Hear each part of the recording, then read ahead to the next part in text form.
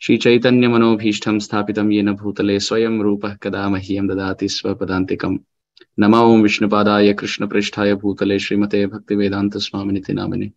Namaste Saraswati Deve Gaurvani Pracharani Nirvishesha Shunyavadi Paschati Deshatarani. Jai Shri Krishna Chaitanya Prabhu Nityananda Shri Advaita Gadadhar Srivasadi Gaur Bhakta Hare Krishna, Krishna Krishna, Hare Hare. Hare Ram, Ram Ram, Hare Hare, Hare Krishna, Krishna Krishna, Hare Hare.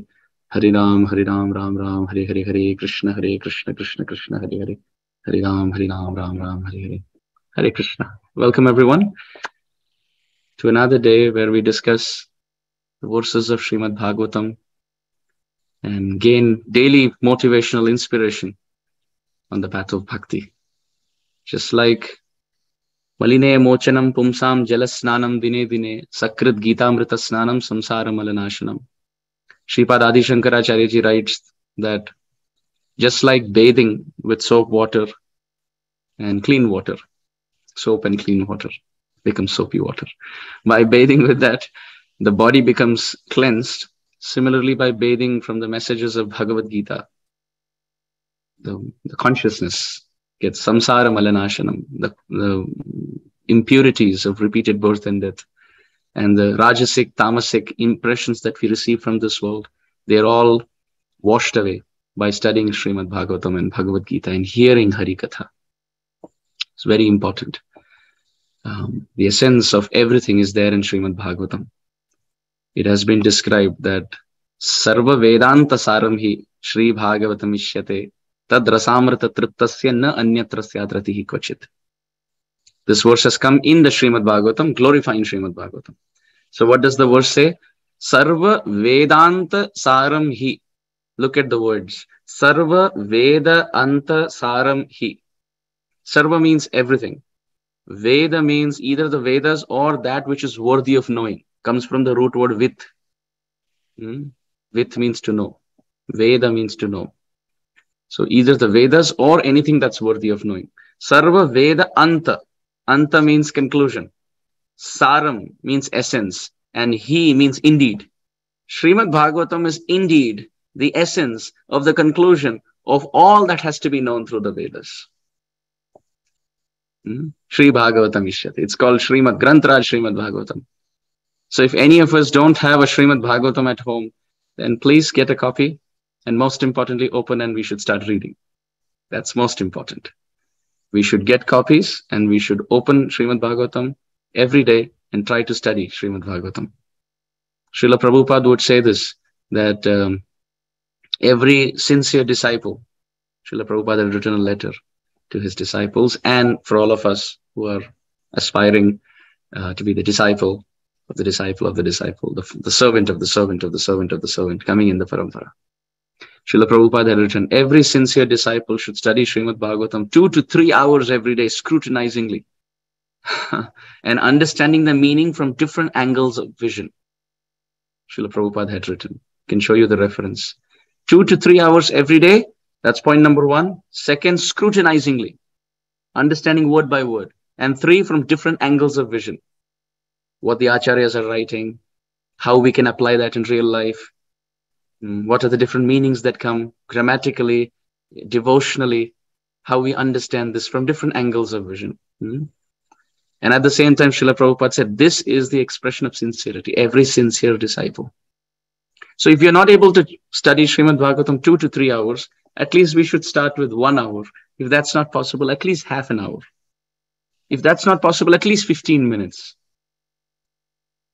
At least 15. Let's make it 1 more minute extra, like Prabhupada said. So minimum 16 minutes, 16 rounds. Ideally, we should be, Prabhupada started with 64 rounds, right? So that's like 64 minutes of reading Srimad Bhagavatam, 1 hour. If not, at least 32 rounds. So that's half an hour. If not, at least 16 minutes. That's 16 rounds.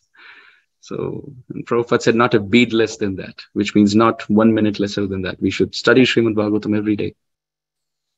I know one Mataji, whom I recently had the fortune of associating with. Mataji is about 65, 66 years old, older than my mother.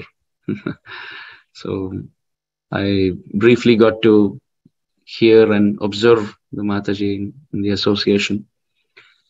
So I saw that every single day, this very sincere Mataji, very advanced, very fixed up Mataji, every single day she's studying Srimad Bhagavatam. Every single day. Even at this age, every single day morning chanting. And Mataji was mentioning to me from the time she started chanting, which is about 30 years or 35 years before, or maybe even longer. Maybe to be humble, she gave a very humble number. Maybe even before that, maybe 40, 45 years. Said she has not missed one Brahma Muhurta chanting. Not one day it's missed in the morning. And fixed pattern. Irrespective of whatever time she goes off to sleep, she tries to go off to sleep early, but irrespective of whatever time she goes off to sleep, she wakes up at 3:45 in the morning. Isn't that inspiring? Even at the age of 65 or 66.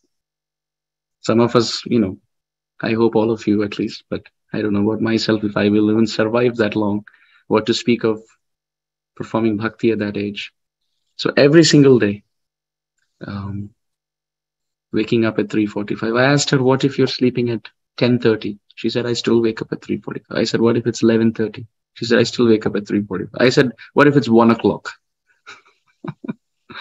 I was trying to see what that tipping point was at which she would say, well, now I will sleep. But she didn't say that. So sincere. She said, even if it's 1 o'clock, it's never 1 o'clock, she said. But even if it becomes so late, as she said, the latest I have seen is 11:30. So she said, even if it's 11:30, I wake up at 3:45, and then I can catch up on sleep later, she said. And then, so I was asking her for her schedule, how she does it. And she was saying up to 4 o'clock, she gets ready, 4:05, 4:10, she gets ready. Then from that time to 5 o'clock, she's just offering prayers, 45 minutes. Guru Vashtakam, Shikshashtakam, Shad Goswami Ashtakam, Chaitanya Ashtakam, Nityananda Ashtakam. All the wonderful prayers, Radha Kripa Katakshas Tavaraj, Nandananda Ashtakam, Nandananda Ashtakam. All the beautiful prayers to Giriraj Govardhan, Govardhan Ashtakam, Brinda Devi Ashtakam, Brindavan Ashtakam, Yamuna Ashtakam. So many Ashtakams, 8-fold prayers, glorifying all these wonderful personalities in Brindavan. And it takes, in Jagannath Ashtakam, because she has deities of Jagannath, Baldev, Subhadra, and Gaur Nitai. So then it takes about 45 minutes. And then at 5 o'clock, Mataji starts chanting japa. And she chants straight 32 rounds. In one sitting, every single day in one go. I was blown away by the sincerity. She said, before I was doing 64 rounds, now I'm not able to because of so many responsibilities. I asked her, were you doing 64 rounds in one go? She said, no, I would split it. Many times I've done in one go also, but I would split it. Then I asked her, how was the splitting like? And she said, I would chant about 50 or 52 in the morning in one go. And then I would keep the remaining 10 or 12 for the day. So I was very inspired. And then she said, after that, then I worship my deities. I worship my deities. And then she worships the deity with so much sincerity, offering so many prayers, not talking during deity worship, not doing anything else. Because when you're worshipping your deity, we have to be careful that the spit doesn't fall on Thakurji. So we have to be lip sealed. Is everyone able to hear and get the flow of the discussion? Yeah. So we haven't started a verse. It's not connected to any verse, but I'm just speaking some inspiration in the heart because we are almost one hand distance from our Kartik Vrat, right? This is already Dashami here, Vijay Dashami, Ram Vijayotsava. So many start their Kartik Vrat from Ekadashi, which is tomorrow. And many start from Purnima. Both are wonderful, whichever works. I prefer Ekadashi because it gives me another 5 days. So either if I do well in those 5 days, then it's counted as Kartik, the start of Ekadashi. And if not, at least it takes about 5 days to set into the mood, because you can't just like a switch get there, like from tomorrow I'm going to start my vrat, and then it doesn't happen. So we dwindle our way, and it takes about 3-4 days. So I either way, you gain the whole month. So we are just speaking all this to gain inspiration. And I'm quoting an example of someone superior, materially, spiritually, Vayovriddha, Jnana Vriddha, experienced in this world and also older in age. Because by this is the best way by which we can learn. Instead of saying we should do this, we should not do this, etc., it's best we just glorify a Vaishnavi or a Vaishnav. So in that way, what happens is we get the benefit of doing Vaishnav Stuti. Consciousness gets cleansed. Krishna is having mercy on us because he's seeing that we are glorifying someone who's dear to him. And at the same time, we gain so much inspiration. On the path of bhakti, we also always should look up to people who are better than us. And on the path of material life, we should always look up to people who are not as privileged as us. Because on the path of material life, if we compare with those who are materially more superior, then we will never be happy. Because money are numbers and numbers are unlimited. There's no upper limit. Somebody has 100,000, that's 1 lakh. Somebody has 10 lakh, somebody has 100 lakh, which is 1 crore. Somebody has 10 crores, somebody has 100 crores. There's no limit to how many zeros we can chase because they're numbers and numbers are unlimited. So if we look up to those who are materially more profound than us, then we will always feel that we are nowhere. So in material life, we should always look as examples to those who are not as privileged. So in that way, it brings in santushti, which is satisfaction. Dayaya sarvabhuteshu santushtya yena kenava sarvendriya upashantya cha tushyati ashu janardhana. Bhagavatam describes, have mercy on everyone, be kind to everyone. Second, always be satisfied. Third, control your senses and offer them to Krishna. By doing these 3 things, Bhagavatam describes, Krishna is pleased, and that too quickly. Tushyati ashu, very quickly, janardhana. Krishna is very quickly pleased. So if we really want to know the 3-point formula by which Krishna is pleased, 1, dayaya sarva bhuteshu, by having compassion towards everyone. Second, being satisfied in all circumstances. And third, sarva indriya upashantya, controlling the senses from negativity and engaging those senses in Krishna's service at all times. By this, Krishna is pleased. So on the path of material life, we look at examples who are not so privileged. But on the path of spiritual life, so that there's no complacency, we always look up to Vaishnavas who are doing better than us. So that we never feel we are advanced. So that we never feel that, oh yes, I have reached. We are always ready to put ourselves in a humble position. Because when we look at examples better than us, automatically the mind tells us, oh, I am nowhere. Look at this example. Tushtaman tumi kishera Vaishnav. Prabhupada Bhakti Siddhanta Saraswati Thakur said, oh rascal mind, what kind of Vaishnav are you?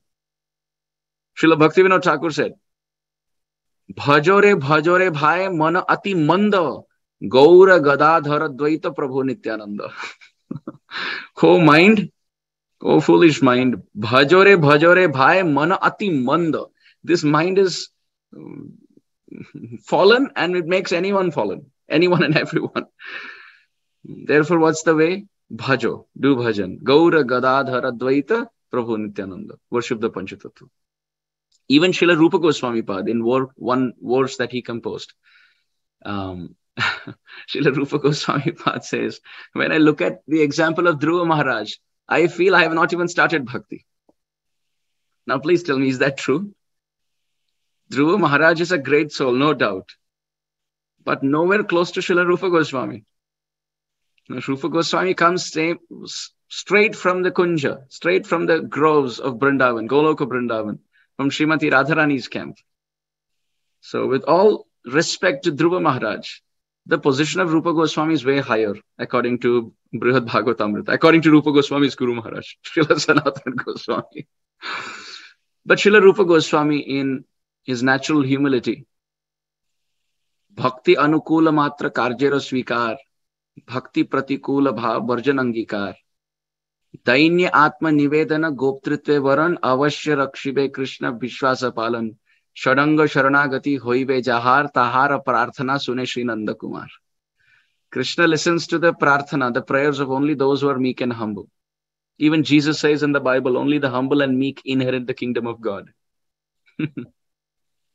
So the point is, Rupa Goswami in his natural humility, he says, look at Dhruva Maharaj. To remember his mantra, he was ready to stand on one leg. To remember his mantra, he was ready to give up eating and sleeping and even breathing and drinking water even. And all of this to attain Vaikuntha. Srila Rupa Goswami was saying, here I am aspiring to get the lotus feet of Radha and Krishna, and to remember my mantra, I can give up my eating and sleeping and drinking and standing on one leg with my arms raised. Rupa Goswami said, what kind of devotee am I? But that's not true. Dhruva Maharaj may chant hundreds and hundreds of names and impress the heart of Vishnu. But our Rupa Goswami Pad, he doesn't even have to chant one Hare Krishna Mahamantra. He can just say, ha! And Radha and Krishna are listening. That's the quality of Rupa Goswami's call. But on the path of bhakti, this is the tradition. To those who are superior, we look up to them so that we put ourselves in the lower position. And in the material front, we look at people who are not that privileged so that we can have compassion. And yet at the same time, we can always have satisfaction. So about this Mataji, I was explaining, I'll take it a couple of notches higher now.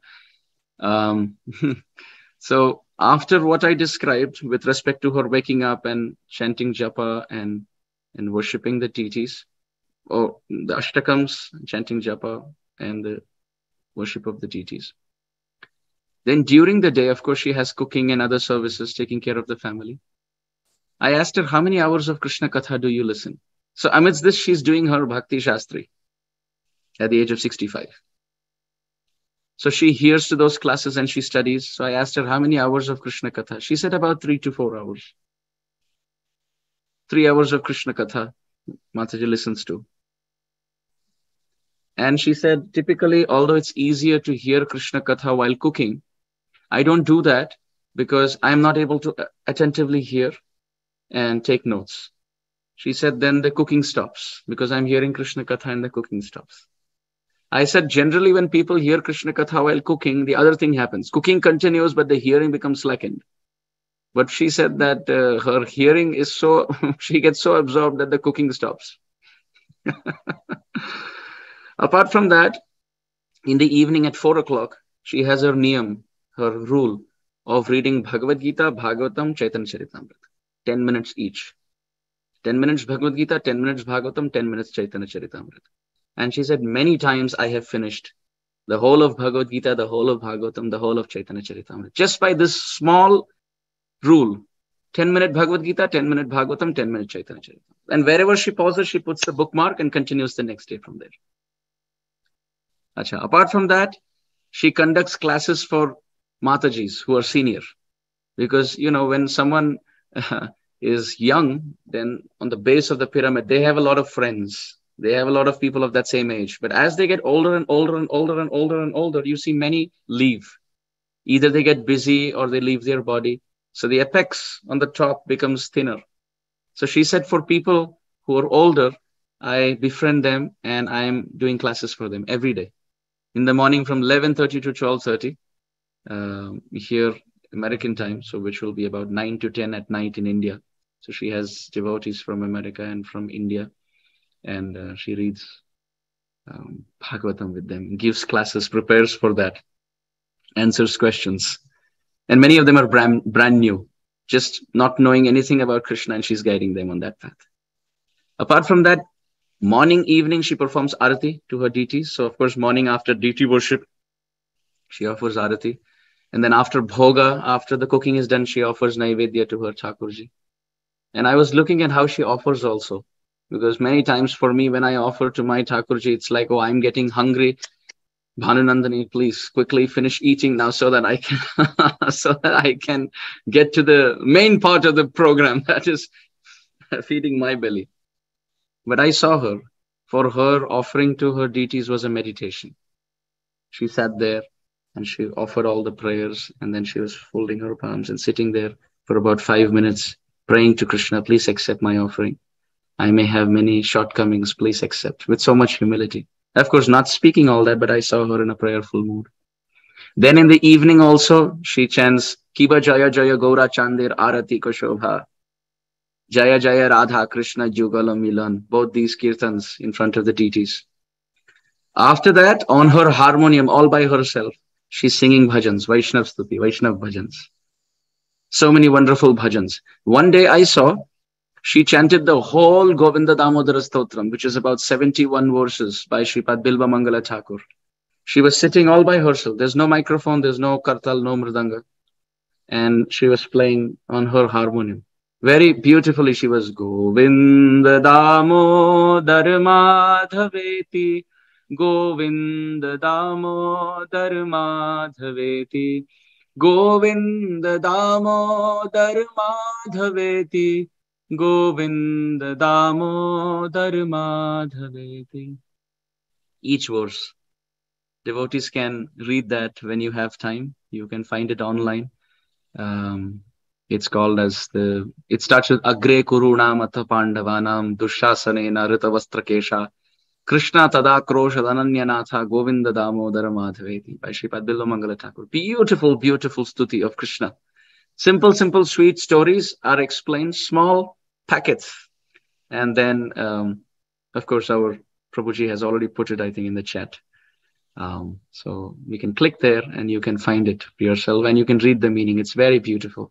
Very beautiful meditation. In Kartik, you can chant maybe 2 verses a day. So in 30 days, you can chant 60 verses or something like that. 2-3 verses a day. Very sweet. Very, very sweet. They're simple, small, small packets. You know, kids like to have these candies. They're small and they're sweet. So they can't stop at one. So these are like the 71 candies of Krishna consciousness. You can just put one in your mouth and drown yourself in the sweetness of Krishna Katha. So she chanted the whole thing. And then I felt that she's chanting it all by herself. Then I picked up the mridanga and I started playing. And when I started playing, then I realized that was the last stanza. She was at Vaktum Samartho Pina Vakti Kaschit. I didn't realize. So then I felt that Krishna wanted to take her service. As soon as I came with my mridanga, Krishna said, now, chalo, you go. The stuti is over. You keep your mridanga down. So then she chants like that. And I observed throughout the day, no unnecessary talking. Absolutely no unnecessary talking. No giving advice to anyone. If somebody, like I would go and ask her for advice. I would ask her principles that she learned in her life. What are some things that through experience she learned? And then she would tell me with examples where in life she learned what. But apart from that, she would not advise anybody, being absorbed in her own schedule. So I asked her, when you're chanting so much and you're performing so much bhakti, does it become dry? Do you ever feel, oh, I feel lonely, because her kids are settled and they also have kids. And so she's a grandmother. So I was thinking, I asked Mataji that, do you feel lonely? Do you feel that, there's no one to talk, or I have so much time, I don't know what to do? She said, no, actually 24 hours are less for me. There's so much to do and there's so little time. And I asked her, so does your taste in reading and chanting, has it bettered with time? She said, yes. She said, before I used to read and chant only as a duty, but now I really like to do it. She said, even when I chant my japa in the morning, and it's about 50 rounds she used to before, now she does 32. She said, I asked her, do you feel a drag? Do you feel monotonous? She said, no. I feel like I'm able to offer Krishna my heart with so many feelings inside. And I saw she never criticized anyone. Even when there were opportunities where I thought any normal, let's say, irresponsible, inattentive devotee would slip into conversations and start adding into their own purports. But I saw that Vacho Vegam was at its best. So it's very, very inspiring. Throughout the day, even if somebody told anything to her, she would just, because sometimes, it's possible that, even when we are performing bhakti, not every part of our day is as favorable as we would think. Sometimes something would pop up. Somebody would say something reversal, what not expected would come up. But I saw her throughout. She was very, very sweet and self-controlled with her speaking, with her eating. And I offered my obeisances and I said that, Mataji, I feel so purified being in your association. And I felt that I'm in the association of someone very advanced. So she said, no, I'm not doing anything. I wish I could do more. And then she was quoting examples of those devotees whom she looks up to. And it was like nectar for me.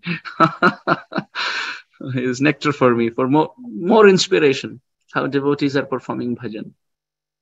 So dear devotees, we are mentioning this for two reasons. One, tad rasamrita triptasya na anyatra syadratihi kvachit. Bhagavatam describes if we taste devotion through Srimad Bhagavatam and chanting the holy name, then we will not have taste for anything else in this world. If there is taste for other things, Bollywood songs, eating outside, discussing other topics, criticizing Vaishnavas, wasting our time, if these inclinations are there, it just shows us that there's lack of bhajan. Lack of bhajan. If we increase our chanting, if we increase our service, three things. We have to take care of three things. One, professional life. Second, family life. Third, spiritual life. Three things. In a 24-hour clock cycle, we may see 8 to 10 hours goes for professional life. You can see about 6 to 7 hours may go in sleeping. Now, the remaining time that we have to positively split between family life and spiritual life. If any of these three starts dwindling, it's like a tripod on which you keep a video camera. So if one of these three legs dwindle, you'll see the video camera of life will come down. Let's say there is only professional life. There's a lot of money, but health comes down. Family life, we have no time for the family and no spiritual cultivation. Let's say we have professional life and family life, but no bhakti. That's like cleaning the cage and keeping the bird hungry. The soul is crying for bhajan and the body is well kept. Let's say there's bhajan going on and professional life, but no family life. Then the family will complain. So we must make sure that all three are maintained. And even in spiritual life, there are twofold responsibilities. Janma sarthaka kari, karapara upakar. We have to, the secret of doing good to others is secretly doing good to oneself, which is our morning program, what we were discussing yesterday. What we give ourselves, the food that we feed ourselves, then we will be rejuvenated to share with others. So twofold, why I said this whole story. One, for inspiration on the path of bhakti. That by chanting, by reading, by doing this sincerely, systematically, consistently. Sincerely, systematically, consistently. By doing this every single day, we will see that our taste betters. Our taste in the path of bhakti will increase. Our taste for lower things will come down. And it is possible. I saw that in the service of that Mataji. And she said she's been doing consistently. And I asked her, and very humbly, yet honestly, she said she has not missed even one day of the morning chanting, the morning program. His Grace Radhesham Prabhu from Pune, in one class he was explaining that one devotee wanted to meet Radhesham Prabhu because he was coming to Pune. That's where His Grace Radhesham Prabhu serves, has been serving for so many years. So, out of many of my superiors, he's one of my very worshipable superiors. So he was mentioning that one devotee wanted to meet His Grace Radhesham Prabhu in Pune. So Radhesham Prabhu asked him, so what time should we meet? He said, I'm crossing through Pune at 3 o'clock in the morning. So Radhesham Prabhu said, I will be up, I can meet you.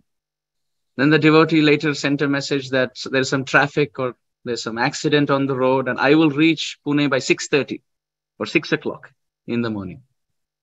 So Radhesham Prabhu said, unfortunately, that is my chanting time and I cannot compromise.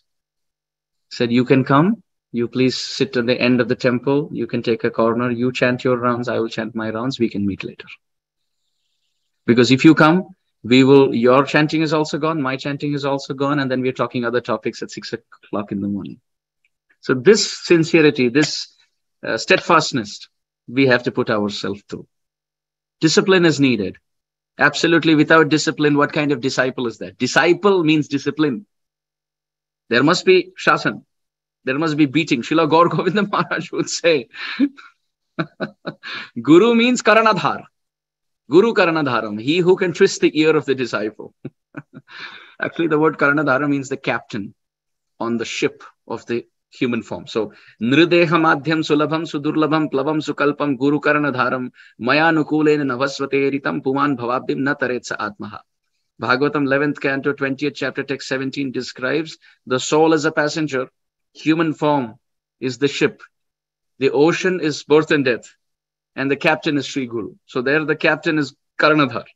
But in Sanskrit, the word Karna means ear and Dharana means to hold. So Guru Karnadhar also means to hold the ear. So Srila Gaur Govinda Maharaj would say, Guru means Karnadhar and disciple means discipline. The discipline must be inflicted and the disciple must take that lovingly. So we have to discipline ourselves.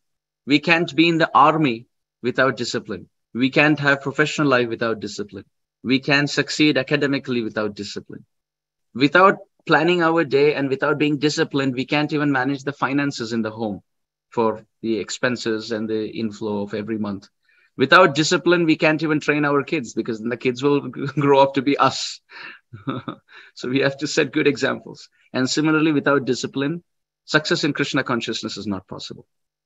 So that's the first point. Second point, because we are on the brink of starting our Kartik Vrat, we have to inspire ourselves, not just through philosophy and, do this, don't do this, do this, don't do this. Yes, that's good too, but living examples given more inspiration, right? They're given more inspiration that, yes, it is possible. When we speak about Haridas Thakur, sometimes the atheistic mind says, oh, but that was 500 years ago. We live in a different generation. But when we talk about those Vaishnavas on the planet or in the same generation, it really inspires. So just to share inspiration of my heart, I thought of sharing this. So this can be titled and taken as our meditation for Kartik 2022.